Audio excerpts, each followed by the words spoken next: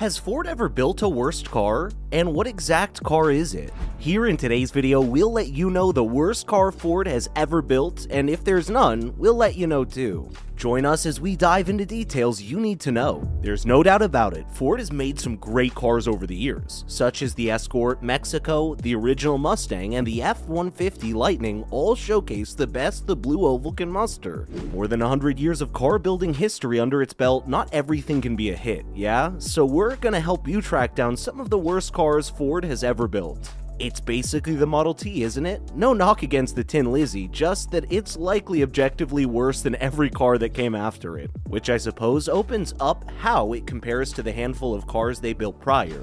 It's slow, kinda flimsy, and most people couldn't just hop in and drive it without a lesson prior. I feel, quote, tomorrow's question would be their best car though. If you had said anything besides the Ford Tempo, you just were never there. Pintos really weren't that bad, certainly better than their Chevy Vega competitors. They're saying first as the worst. Sales between 1984 and 1994, the Ford Tempo was one of the blue oval's early attempts at aerodynamically designed cars. It was a bit of a sales hit, with Ford shifting more than 100,000 units in the first year alone. Neither economical nor sporty, the Ford EcoSport was killed off in the US last year after Ford announced plans to reduce its production in India. A lot of ideas for the Ford Taurus came in today, such as you didn't like its engines, its stylings, or its interior across almost every generation. I have several cars in my time. I must say the absolute worst Ford ever built was 1987 Thunderbird. According to my research, someone got this car in 1989, it had 19,000 miles on it, the first day driving it started to stall out. He had every hose on the car replaced due to leaking. The transmission quit working, then the engine mounting blocks were replaced, then it was the windshield wipers, absolutely the worst car. That was the last Ford I ever bought, stated by the person. Just based on the client who bought them, it has to be the Flex, an awful lump of metal mostly driven by awful drivers who are just awful people. The official SUV is usually, I want to speak to your manager. There's plenty of not so great ones, but I'd say objectively the worst one that nearly exploded and killed dozens of people. In total, 27 deaths were tied to the Ford Pinto and its tendency to explode.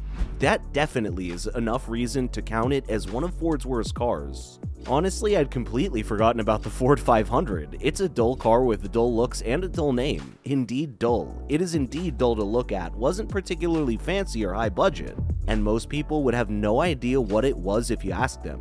They promised so much that the C-Max was going to be a better one, but it was a complete flop. Not only was it heavy to drive and perform like a barge going around corners, it was unresponsive, fuel-thirsty, and had a totally uncomfortable driving position, plus it was a completely crazy one when it comes to cleaning it with lots of little slots and unnecessary cubbyholes. It was changed for a 2018 Kuga, and that has been a nice car in comparison. Most people that drive around in an SUV should probably be driving around in a minivan, just maybe not a Ford C-Max minivan. Ford Aspire, no one wanted to buy this even if Ford made them for 4 years or even 5. There is literally nothing aspirational about this car. Mustang GL was bought by someone in 1991. It has a 3-liter V6 automatic, burgundy paint, burgundy interior, no power windows, no power locks, no air, no cruise, no tilt. A complete plain Jane that was, at best, a mediocre imitation of a legendary make and model. However, the Mustang 2 sounded good at first, a smaller platform, less weight, potentially more nimble, perfect for a sports car. But Ford based it on the Pinto platform. It came with a 4-cylinder engine making under 90 HP, but you could get an optional V6 just over 100. They did eventually offer a V8 though, with a whopping 140 HP. I was going to say that the Honda Civic has better performance, but that sounds too generous. To put things in perspective, the Mustang 2 performance was about on par with a modern-day Mitsubishi Mirage. And here we have yet more proof that not all Mustangs are created equal. The Mustang 2 is basically a rebodied Ford Pinto, so brought with it further risks of combustion. 75 Ford Granda/Monarch, it took a special kind of talent and very precise engineering to wring only 72 horsepower out of a 4.1 L inline 6. The car took 25 seconds to go from 0 to 100 kilometers an hour when equipped with an automatic transmission. They also rusted at the mere mention of road salt. These cars weren't exactly worthy of the Falcon platform on which they were based. Ford's attempt to take on the luxurious sedans coming out of Germany in the 1970s didn't go quite as planned. During the mid-80s, while driving the Ford Escort L, it would randomly stop running all the time. Middle of an intersection, stops running. Driving down the street too, stops running. Look at it funny, it stops running. Jokingly, when you're thankful that someone has to run into your car, you know it's a bad one. A big debt. Ford Explorer, more than 200 deaths and 700 injuries in the US have been blamed on Ford Explorer rollovers on Firestone May Pop tires. In the early 2000s, Ford Explorer and its Firestone tires proved to be a deadly combination. Rightfully, it's regarded as one of the Ford's worst cars of all time. Ford Transits, nothing is good about them. The strut bolts sit under the dash, replacing quarter panels in them that make you want to rethink your career choices and question life in general. Even makes you think on how in the heck did they hire the guy that designed it. Funny, the front glass is just as dumb as the van itself when they took what could have been a simple design and decided to completely overcomplicate it. The turbos go out, and I don't know why they decided to have two rebars up front, and the hood hinges a mystery to adjust when they get replaced.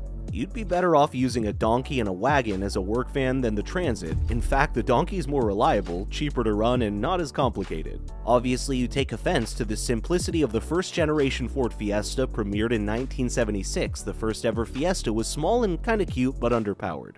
It lacked the charm of the other hatchbacks coming out of Europe at the time, like the Renault R5 or the MK1 VW Polo. It's always tough reviving an iconic car, and the Thunderbird showed just how wrong things can go. It looked a bit like someone tried to describe the original to a designer over the phone. On top of the weird exterior, the inside was pretty naff, and the car didn't handle anywhere near as well as it should have. I'm still shocked at the worst vehicles Ford built. At first, I didn't expect the points to be as much as these, but all the same, it happens. Let us know your feelings and thoughts about the Ford's worst built cars. I hope you enjoyed this video. Please give us a thumbs up and don't forget to comment and subscribe to the channel. Thank you, and we'll see you the next time.